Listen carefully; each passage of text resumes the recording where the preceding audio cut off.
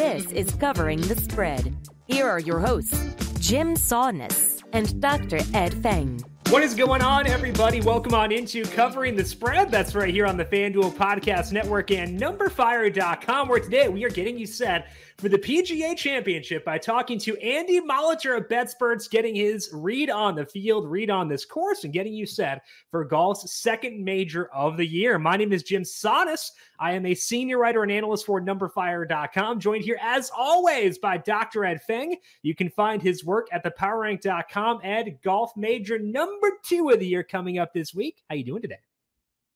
I'm doing pretty well. Pretty excited for the major. I've had all the 4 majors kind of marked off on my calendar, knowing that kind of surprisingly, my golf emails kind of have some of the highest open rates out of anything that I write. So people who like to bet on football and like 7 Nuggets also like golf, which is pretty interesting. So I've been digging for all the information I can. It's kind of, it's kind of interesting sitting here still waiting for, matchups to go up at some books. I've been trying to dig some stuff in the last week. Listen to you and Brandon on it's the Heat Check podcast. Yeah. And I was like, yeah, Jim, we need to work on our rapport. You've never sung to me on this podcast, and talking to me about certain sports. So you and Brandon have been doing a little bit longer.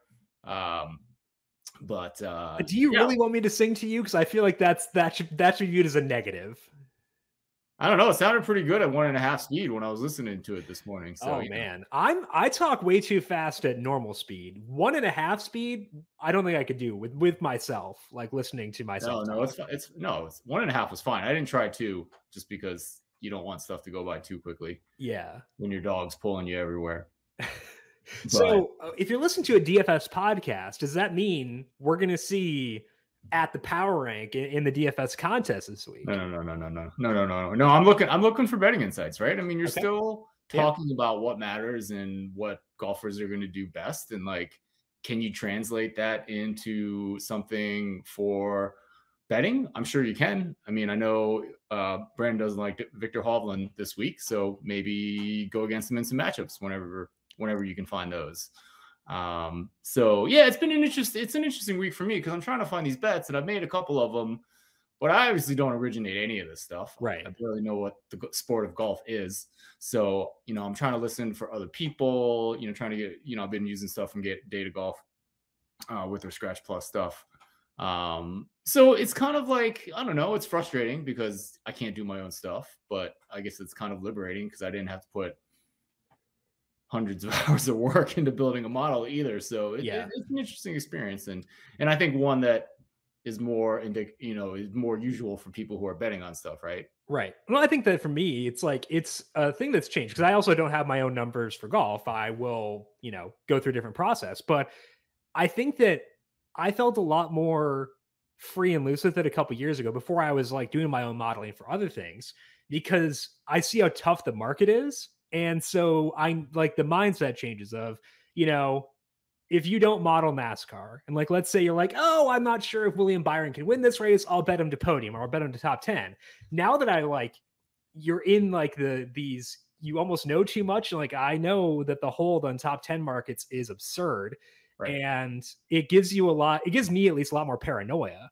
So I go through, I think, a lot more work now with the stuff I don't model almost than the stuff that I do, because I'm worried I'm betting a bad number because I just like a golfer overall. But what I will do is I'll go to Data Golf, lean on their tools, look at their adjusted strokes gain stuff, see if there's a golfer who I think is going to be undervalued by the market. I will check that golfer, and then it's usually I'm checking Brandon's stuff. I'll pull up his simulations over on numberFire.com, see what they say about them. And if he is showing value on them, then I will bet it. But for me, it starts off with finding golfers I think will be undervalued by the market and going from there, which is backwards from what it should be. But I think that that's kind of the way I have to play things and stuff that I'm not modeling myself. Right. I mean, for me, I don't even have any hunches on golfers.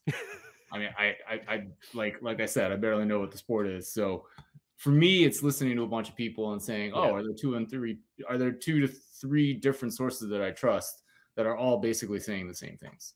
Yeah. And so that's the kind of stuff. Well, wisdom of crowds. Yeah, yeah, exactly. Right.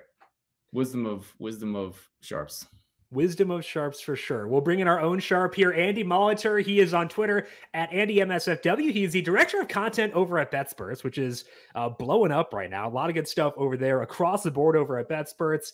He is also the host of the Deep Dive podcast with Drew Dinsick. He does brown bag bets as well. We'll talk to him about the PGA Championship, about this course, how he's handicapping it, and much more. But first, a quick reminder to make sure you are subscribed to Covering the Spread wherever you get your podcasts. We are still doing weekly podcasts throughout the non-NFL season. We're talking PGA, we're talking baseball, getting you set for all those different sports. Hope you help you fill out good bet slips. Just search for Covering the Spread wherever you get your podcasts. And if you like what you hear, leave us a rating and review. Also, the NBA playoffs are heating up. You can make every game feel like Game 7 on FanDuel Sportsbook, an official partner of the NBA. Throughout the playoffs, all customers can place a no-sweat same-game parlay each week. You'll get up to $20 in free bets if you don't win. FanDuel has so many ways to play, and best of all, when you do win, you'll get paid faster than a fast break. Either way, you get up to $20 in free bets if your same-game parlay during the playoffs does not win. FanDuel Sportsbook, an official partner of the NBA, must be 21 plus in select states. Refund issued as non-withdrawable free bets that expire 7 days after receipt. Max free bet $20 per week. Restrictions apply. See terms at sportsbook.fanduel.com. Gambling problem? Call 1-800-GAMBLER. Visit FanDuel.com/RG. In Connecticut, 1-800-NEXT-STEP or text NEXT STEP to 53342. Actually, that's in Arizona. In Connecticut, 1-888-789-7777. Visit ccpg.org/chat in Connecticut. In Indiana, 1-800-9-WITH-IT. In Louisiana, 1-877-770-STOP. In New York, 1-877-8-HOPE-NY. In Tennessee, call the red line at 1-800-889-9789. In West Virginia, 1-800-GAMBLER.net, or in Wyoming, 1-800-522-4700. Covering the present. Let's bring Andy Molitor into Covering the Spread to preview the PGA Championship from a betting perspective. Andy, it is a pleasure and a true delight to have you on the show for today. How you doing? Good. Yeah, Jack's second major of the year. Kind of snuck up on a guy. I mentioned that to somebody. I said, I get into my cadence of, you're familiar with that, both you guys. I mean, just with the various sports you do, you get in that cadence of how college basketball lines come out, or Jim with your NASCAR. It's like same thing every week. And I get into this cadence. Then I just kind of forgot, like, man, I can be hammering some lines for this next week on like Friday, Saturday, Sunday, right.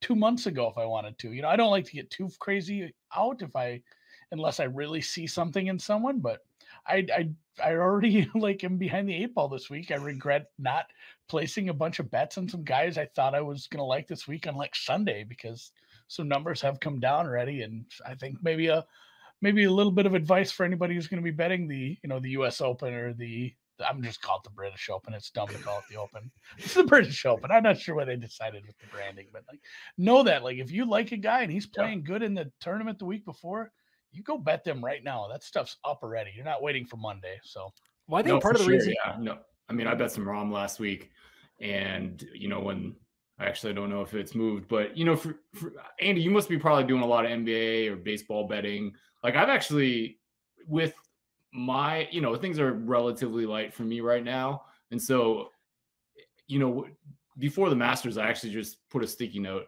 that had the 4 majors, because I knew that people in my newsletter would want content that week. So, you just kind of block out that week. So I don't know. You must be doing a lot of other betting, because I've been looking forward to this week, and it's been an interesting journey.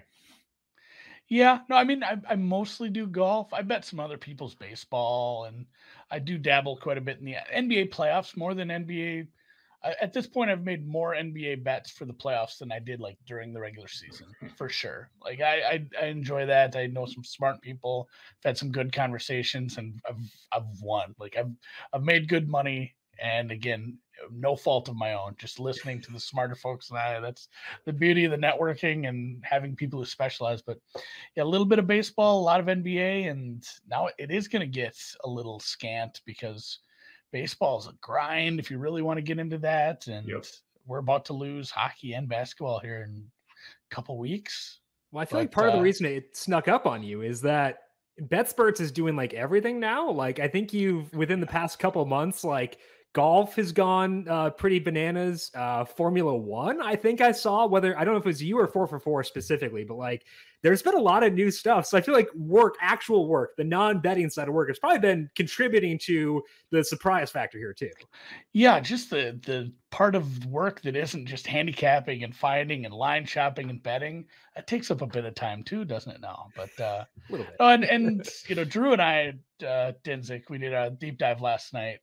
And it was just kind of a little bit of menagerie of, we talked the PGA, we talked the French Open, we talked the lotteries tonight, we talked a little bit about the Preakness, and we started to get into, somebody asked a question about football, all the leaks that led into the actual the schedule coming out, and lines for week 1, lines for some of the bigger games, the international games, regular season win totals, and that's kind of where we're headed here in about a month. Once I run out of basketball, it's just, we're just going full bore football. I kind of forget about how much time a guy has to put into that. So June's football, I guess. Yeah, it's every week is football at this point. For me, I use the time between whenever football ends until baseball to kind of jam in as much so I can just like not worry about it later on. But that's because I don't do NBA. Like I have that open gap in there because of that. But if people are doing NBA, like that kind of sucks up a lot of time for sure. So we are indebted to you for being here for today to break down some golf and talking about that. And it's a unique event for this week, the PGA Championship.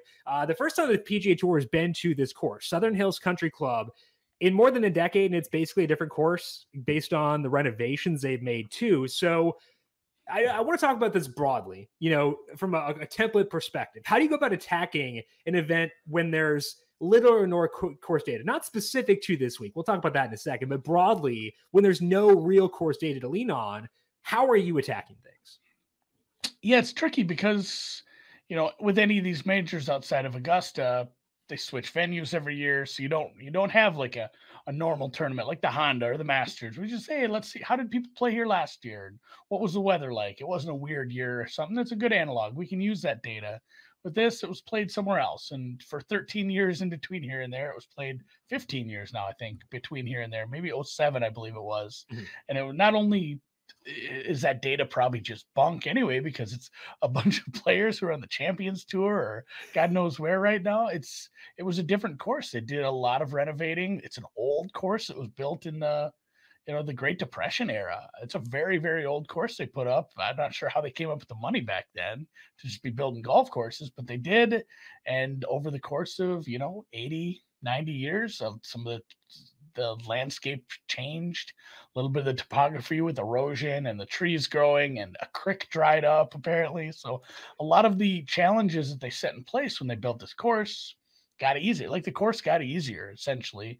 And not only that, they're not using, clubs they made out of wood anymore. So the guys are hitting the ball a little further than when this course was designed. So the natural, design challenges lengthen the course, make it harder by making it longer. That's nice and all, but there were other things they did here with some of the greens. They shaved off the edges of the greens to make it harder for the balls to hold.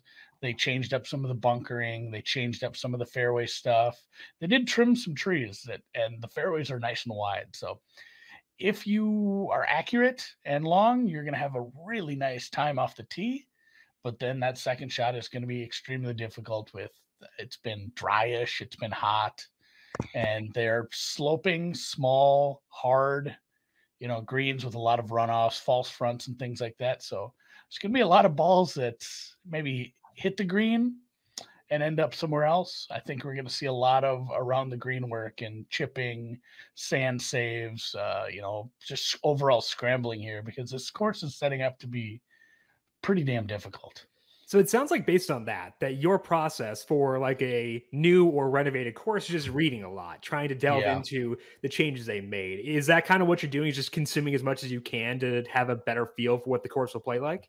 Yeah. And then also, talking to people and some of the reading too, seeing like, what are some decent analogs to this? Like, what do you think is a good comp course to this? And everyone has their own opinions on that. And we're just seeing like longish course, like long, difficult courses, courses that take this particular skill set to be successful, or what we believe, it's a lot of guesswork, just like everything we do, what we believe the skill set to be, where that skill set translates best and looking at who's been successful on those courses, who's been successful in those situations. We're also looking at possible 25 plus mile an hour winds over the weekend, which turn a tough course into does the winner even break par course, which would be, I mean, for the folks that like carnage and want to cheer for the course, this might be your Valhalla. This is going to be something if it gets real windy. Yeah, it's supposed to get pretty hot too, right? Yeah, like Thursday and Friday, highs in the 90s. So if things are just drying out, obviously I'm sure they have some sprinklers, but it's hard to keep those greens soft when it's been hot and dry for this long in that climate. So a little cooler on the weekend, but yeah, hot as hell coming into the weekend and then windy. So the weather's going to add to another, layer of difficulty to a course that they went out and hired a guy to say, make this course more difficult so we can have another major here. So you do all the reading with regards to the course. You try to give an angle for yourself as far as who benefits, stuff like that, make those tweaks for course fits.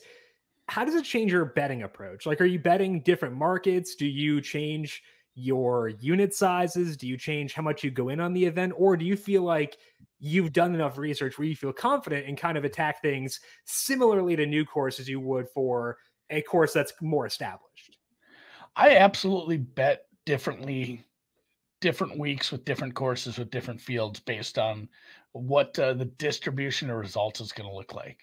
There was a week a couple months ago, I can't remember which one it was. I can go look at my results sometime, but I bet a lot of top 40 prices on like people that weren't supposed to make the cut. Like real, kind of boom or bust lower end guys. Like they're on the edge of the field. They weren't terrible, but you could get some really nice prices on these guys because they were a high ceiling, incredibly low floor. And it was that kind of field where nobody knew it was a bad field to say. I'll just say it. Like it was a bad field. There wasn't a lot of top end players there where a lot of these guys could sneak into the top 40 just by kind of redlining for a day or two. And he got big prices on him. And then you end up with places like, maybe the Masters or some of these ones where everybody shows up because it's big money, even just some of the bigger purse ones. And I will bet differently because I don't see people like that. Just, hey, this guy's going to sneak into the top 40. It's like, this is more of a cream rises to the top kind of place. And I think that's where I've landed on with the PGA Championship this week. I think it's going to end up being the best players near the top. I know recent history says otherwise with, and you can't dog on Phil, but at that point he was essentially on the Champions Tour. He's a senior player. He was 250 to 1 some places, and he got it done. But I mean, it's a guy who'd done it before, so it's not the same as just somebody coming out of nowhere and winning a major championship. So I do believe it's going to be someone in that under 30, 40 to 1 range that does end up on top here, and I have bet accordingly. I'm not taking long shots. Some of these guys that I would bet. Like, I'm going to take a stab at this guy at 100 to 20 to 1, 150 to 1. Those guys just, this guy is going to be a top 30 bet for me. I believe he can play well. His ceiling is high, but if you take all these players that are in the top 10, that's a lot of hurdles for a guy like that to jump. Just like he could have the best week of his career, finish tied 7th. And that's just because there's Rory and, Scheffler and Spieth and everyone's just ahead of him. And that's golf. Sometimes you're super right and the guy still doesn't win the tournament. Yeah, that makes a ton of sense with all the top players being here. Are you betting mostly outrights or, with majors, you get a lot of other fun markets? Are you looking for those kind of more rare markets with the major or just the traditional ones? I did mention one earlier this morning when I was talking to someone. I don't remember if it was a PGA or a US Open, but somebody hung a few places will have this week. I guarantee it was worst score in a round. Like it was, an over 88.5 or something. Ooh. Will somebody have, and because you end up with some of these club pros that get to play, they get to qualify for this. And it's an incredibly difficult course, even for these scratch golfers who are coming in and have to see, Tiger and the group ahead of him and stuff. And someone blows up. So it's fun because it's like your outright gets rolling and you're just cheering for birdies. It's the opposite. This guy ends up, and it can be anyone. So some guy goes 6 over through 4 holes, and you have to star him on the app. They're like, all right, now we're tracking you, buddy. We need you to go in the water. And so that's a fun one. I usually will play at a really difficult course if they have markets up. But for the most part, I'm light on outrights, lighter than some. I'm usually the guy who plays between 4 and 6. I don't play a ton just because it eats up a lot of my bankroll if I'm betting just a massive amount of those. I do a lot of matchups every week, probably between 4 and 8 full tournament matchups, and then every round as the matchups or the 3 balls come up, I play those. I usually have decent luck with those, and then some. Like, the question you guys just posed as far as changing your strategy. Some weeks, top 20, top 30, top 40 bets, even top 5 and 10 come into play, depending on what my strategy looks like. And some weeks I just don't end up playing those as much. But man, you want some props, go shop around right now. There are all kinds of stuff up every week now. Golf props have flourished in the last couple of years. Well, that high number one is fun, especially with the wind being what it is this week. You were talking about the greens and how they're being shaved off and stuff like that. The problem is I don't think I could track it. Like you mentioned, the starring them on the app thing, because I use that for my DFS player pool. And if I have someone starred and they're 16 over and around, it's going to make my heart stop every time I check the app. So I couldn't do that part, but I do like the prop overall. Like I just can't handle that part mentally because of the way I use that app. Yeah, I've ended up having to use different apps, different like golf scoreboard apps. Like I'll have one on my phone and one up there. It's like, this is DFS. These are outrights. And then I have a spreadsheet. Like these are my guys I'm cheering against. Because it messes with your head when you look down. It really does. I can't deal with that part. So let's talk here about the favorites. Hopefully not in play for the over 88 in those situations. We got Jon Rahm and Scotty Scheffler, both 12-1 over at FanDuel Sportsbook. Let's talk about them first. Any lingering value for you at those numbers, or are you looking for more mid-range options? If we're not looking at long shots, what are you thinking about Scheffler and Rahm this week? I ended up skipping over both of them. I believe they can win. We saw Rahm play well in a bad field at an easy course in Mexico and get it done. Didn't look like he was even really giving it his all. Still won the tournament.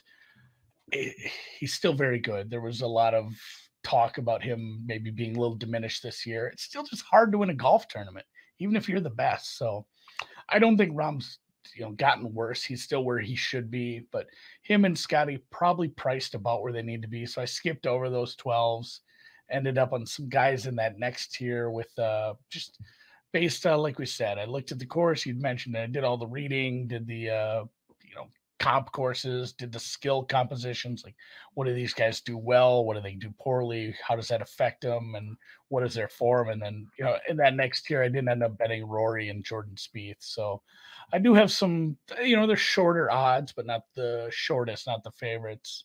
Not usually my MO, but like I said, course like this with this field, I do like both of those guys a lot, and it'll feel weird cheering for Jordan Spieth. I haven't done that a lot. It's been the other way around for many years. Jordan Spieth's a FanDuel guy, so we're on board with that one for sure. Now, when did you get him? Did you get him after the weekend when he had that surge, or do you get him before?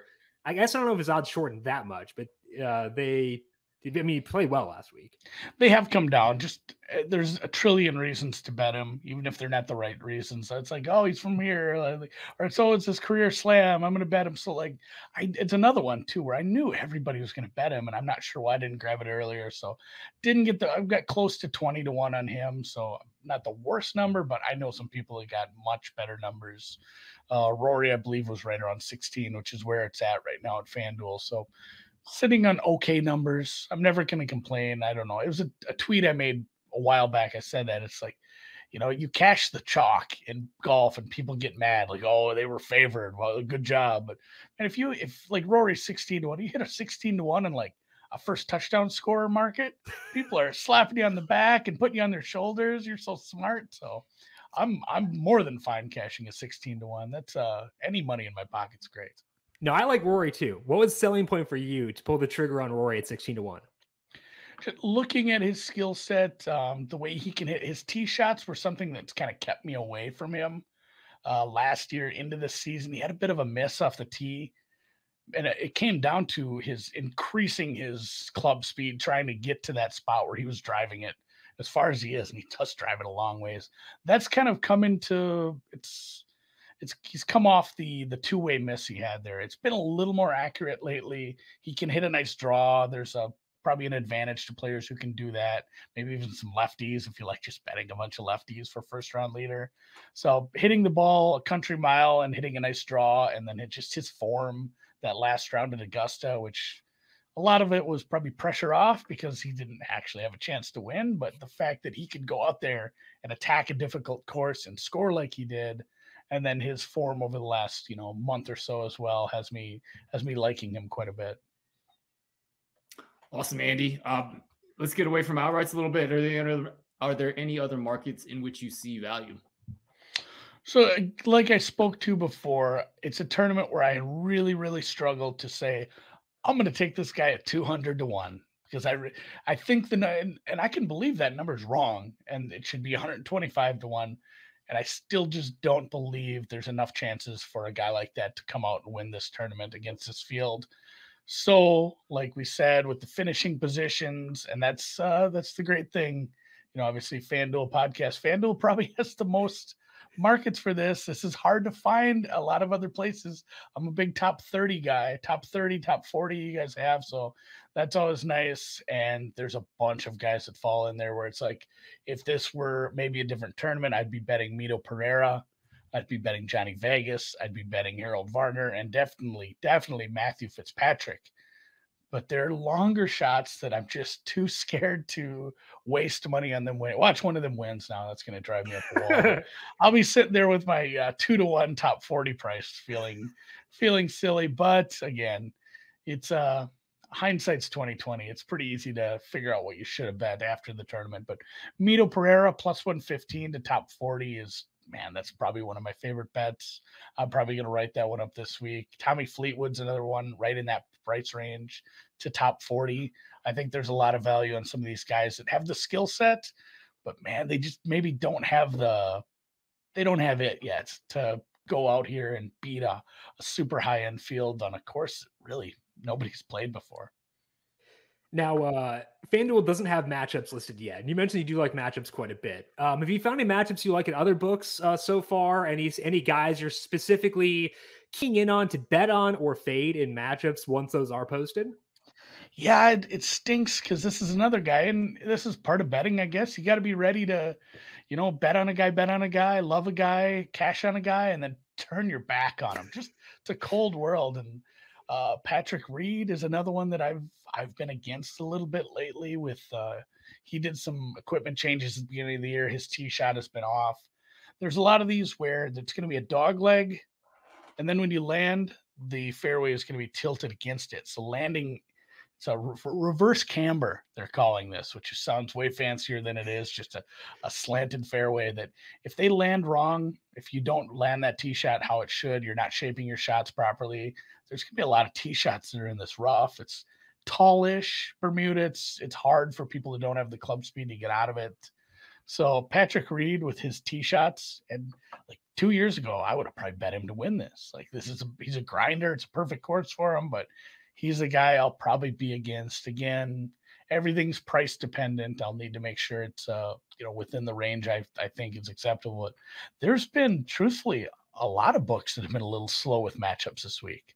I've a lot of the places I end up shopping don't have much up yet. I've only seen a few, and with names like this, they end up just doing these round robins where it's like Jordan versus Rory and Rory versus Rahm and Rahm versus Jordan, and you end up with just a bunch of, if you all rank those guys pretty close to the market, you just scroll past like the first 50 matchups and there's not much to bet anyway. So I am going to look a little deeper in the markets and find a few guys that I like.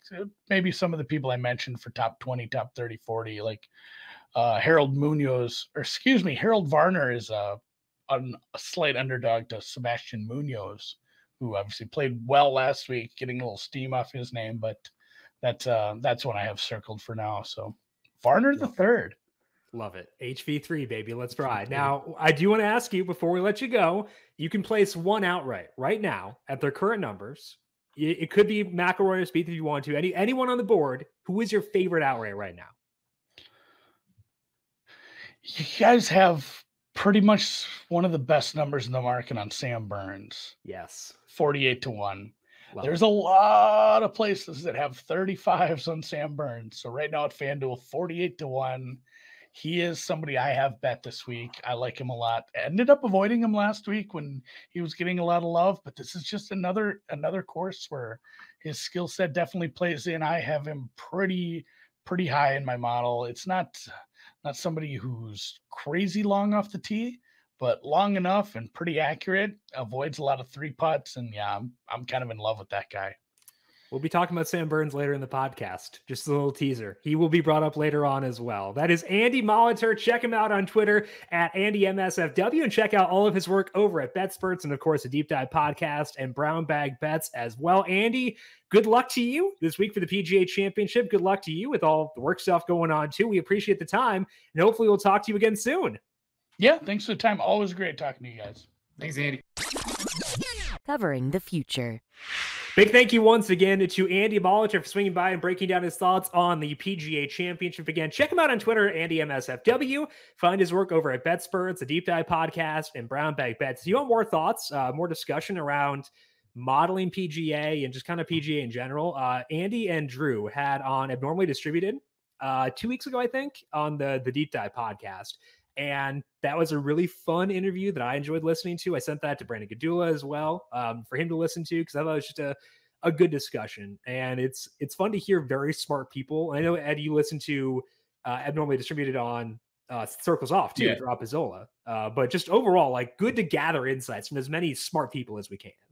For sure. I mean, he did his PhD in machine learning and was about to take an academic job and then basically bet a bunch of teasers on week 4 NFL preseason and won a bunch and went to his job and found it horrible and decided to bet sports for a living. So his Circles Off interview that they did about a year ago is my favorite sports betting podcast ever. I agree. So, it's right up there for sure. Yeah.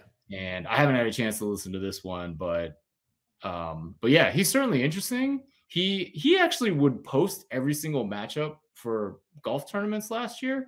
Mm-hmm. And so, that's kind of one of the things I do this week is just go look at his Twitter account and hope he's posting that spreadsheet with all his results. He is not this year, unfortunately, but I'm sure there's a lot of good stuff about how to model anything really. Yeah. I mean, it's kind of more, I don't think he gave too many details about exactly what he's doing, but, clearly he has the ability to use machine learning techniques. But what I think is also clear from his podcast appearances is that he spends a lot of time beyond just pressing return on a computer. Right. And thinking through everything. And definitely worth checking out. Yeah, you can find that one, the one I was talking about, by going to the Deep Dive podcast feed. And then also, like you said, the Circles Off podcast. And the good thing there is it's a smart guest, obviously, but it's also smart people asking good questions. Like Rob asked good questions, but then also Drew and Andy did too. So I think that's the key there. So if you want more in-depth stuff from there as well, I'd recommend both those podcasts to get insights on modeling golf and just general sports betting info. Let's move now to covering the future for this week. Ed, what is on tap for you as you take a look at the landscape for the PGA Championship? Yeah, absolutely. I mean, I'm actually not planning on talking any golf bets because, as I've already mentioned, I don't originate anything. I have made some bets. I bet Tiger to make the cut at like -115. There's both some numbers and some other golf pros that I've consulted that think that there's value there. There's a couple other bets, but I thought I'd take this week to talk about BetScope Baseball. So BetScope is a tool that Colin Davey has developed essentially so that you can bet your hunches, right? So there's a tool where you can say, oh, well, I think the win probability for this team should be so-and-so instead of what the markets have. You put that into the tool and then it spits out the best bets at whatever sports books that you have. And so this is a great tool if you have some beliefs about, what should happen in game, but in baseball, I don't have any. So I've been messing around with a different approach. So I'm essentially looking at a Sharps sports book that's not on the thing. So I'll take Circa and look at what their money line implies in terms of probability, what the total implies in terms of how many runs there should be in the game, put that into the BetScope tool and let it figure out what markets are the best. And what it's been telling me since I've done this is that like there's some alternative markets. It's not necessarily like the total that's giving you the best value, but it's alternative total that's potentially giving you the best value. So we're recording this on Tuesday. The Yankees are playing the Orioles, and a lot of sharp sports books thought the total was a little bit too high. So you put that into BetScope, and what it'll tell you is not necessarily to bet the total for the game, which was I think it was set at 8. I think it was set higher some places, but the sharp sports book thought that was a little bit high. And then BetScope put out, oh, well, don't bet under 8, bet under 7 plus 170 because there's value on that. And that's all the work that Colin has done to figure out what the best markets are and which sports book might be off on these alternative markets. There was another one, also the Yankees against the White Sox last weekend, in which when I changed the money line probability just a little bit, it actually said, bet Yankees -2.5 on the run line. So bet them at whatever price it was. I think it was a plus 160 or something. And the Yankees ended up winning by a bunch and covering that. So go check out the BetScope MLB tool. It's up. I've been playing around with it. I intend to do some more. Like I said, I don't really have any hunches of my own. And it's not even something where I'm trusting my own model. I'm trusting sharp sports books. And, there's also other things that you can do, like look at projections for certain props, like pitcher props and strikeouts and stuff like that. Go to sites that have, ensemble estimates of that and put that in the BetScope tool and see what comes out. And it's a tool that automatically figures out the best markets for you to bet. And it's actually, if you've read Ed Miller's book, like if you read The Logic of Sports Betting, you can take everything you learn from that book and apply it to BetScope. Like, because the learnings the things you read about in that book are so easily encapsulated by the stuff that Colin's built over at BetScope. Right. So that's why I find it super interesting, because I just finally read the full book this past winter, and everything you talk about is okay, they've had movement on a spread.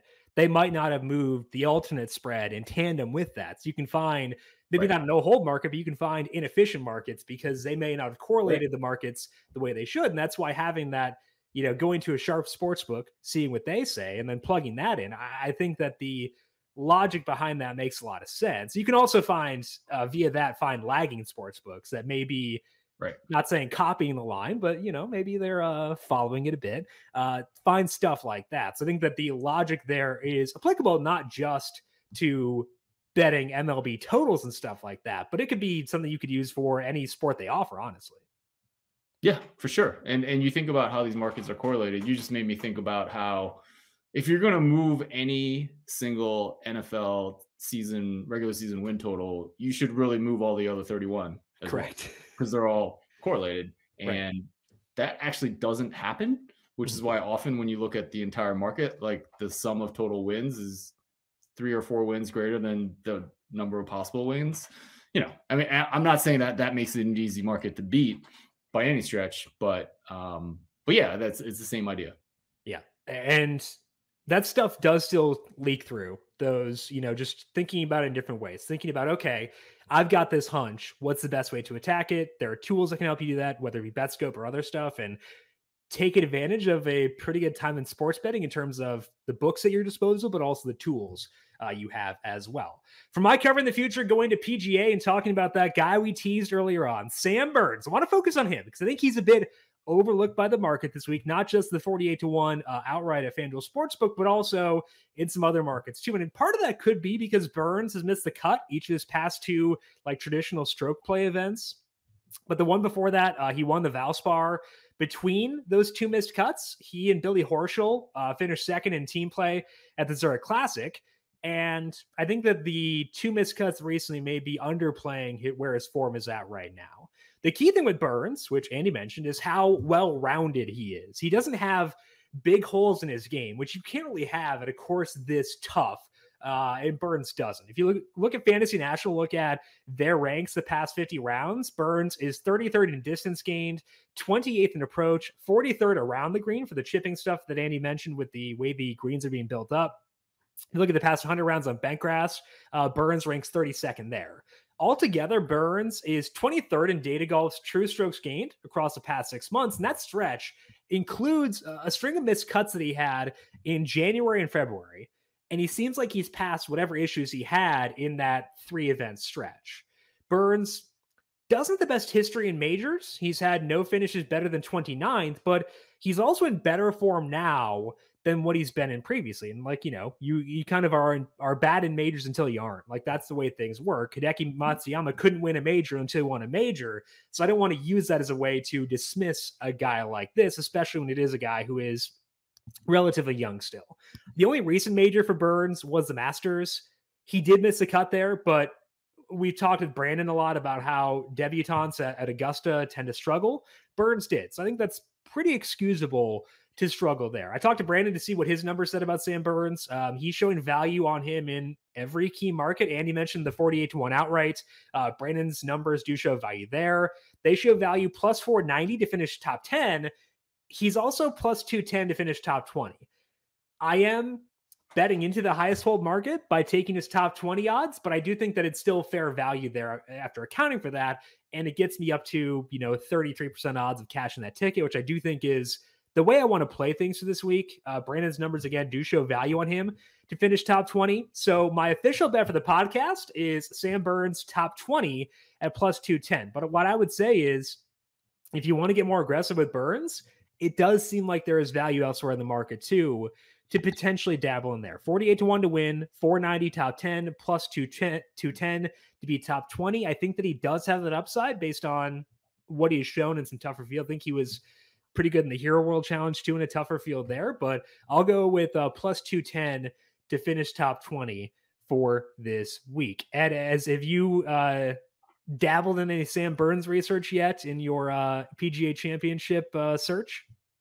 Not yet. I may look a little bit more. I think it's always interesting to find golfers that have had a couple bad weeks, even though they have a good track record over the course of the year, and also vice versa. Golfers that have done really well and maybe are getting a little bit too much credit. I was actually just looking at his profile over on Data Golf, and it looks like he's pretty strong in everywhere except for driving accuracy, where it's just slightly below PGA average. But from what you guys were saying on the podcast, it sounds like these have some pretty wide fairways. So that shouldn't matter as much. Yeah. So it seems like someone that has a good profile for this course. Otherwise, a very solid golfer, and that's what you're going to need. Yeah, Brandon sent me his rundown of like each guy's top 10 odds versus what his numbers say they should be at. And there were only 2 guys who were 7-1 or shorter to finish top 10 who actually showed good value. They were Sam Burns and Russell Henley. So it's tough to bet these non-outright markets because the hold is so high. But I think with Burns specifically, you can still get some value there. So Sam Burns plus 210 to finish top 20 for this week. That is all that we have here for covering the spread for this week for the PGA Championship. I want to give one final big shout out to Andy Molitor, though. Check him out on Twitter at Andy Molitor or Andy MSFW, and check out his work at BETSPERTS, the Deep Dive podcast, and the Brown Bag Bets as well. Ed, you were talking about 7 Nuggets Saturday. Will that be out early this week for the golf major, or how does it work for this week? No, we thought about doing that, but the open rate is a lot less on Thursday than on Saturday. So makes sense. Decided to stick with Saturday. We've been having a lot of interesting things. We still do usually at least an NFL one every week, and then NBA and golf and other things. So we did some live predictions last time for live. We did some kind of in tournament predictions with the Masters last time. So might do that again. Actually, it's the first time I thought about that this week because I've been thinking about the PGA email all week. So, but yeah, you can get that at thepowerrank.com. Sign up for my free email newsletter. I will be talking about PGA this week, and then 7 Nuggets Saturday. All righty. Again, to get the emails, go to thepowerrank.com and sign up there. Check out Ed on Twitter at thepowerrank. I am on Twitter at Jim Sonnes, JIMSANNES. Ed mentioned our DFS podcast with myself and Brandon Gadula, who I mentioned 16,000 times this podcast. I think I mentioned Brandon. Either way, that is up on the numberFire Daily Fantasy Podcast feed, wherever you get that, or wherever you get your podcast. Just search for the numberFire Daily Fantasy Podcast feed there. Hit subscribe and also subscribe to Covering the Spread wherever you get your podcasts. Big thank you to everyone for tuning in for this week. Good luck to you with your PGA Championship bets or anything else you're betting. We'll talk to you once again next week. This has been Covering the Spread right here on the FanDuel Podcast Network. What's up, guys? This is Jordan Spieth. If you're watching this video, please like and subscribe to the FanDuel YouTube channel.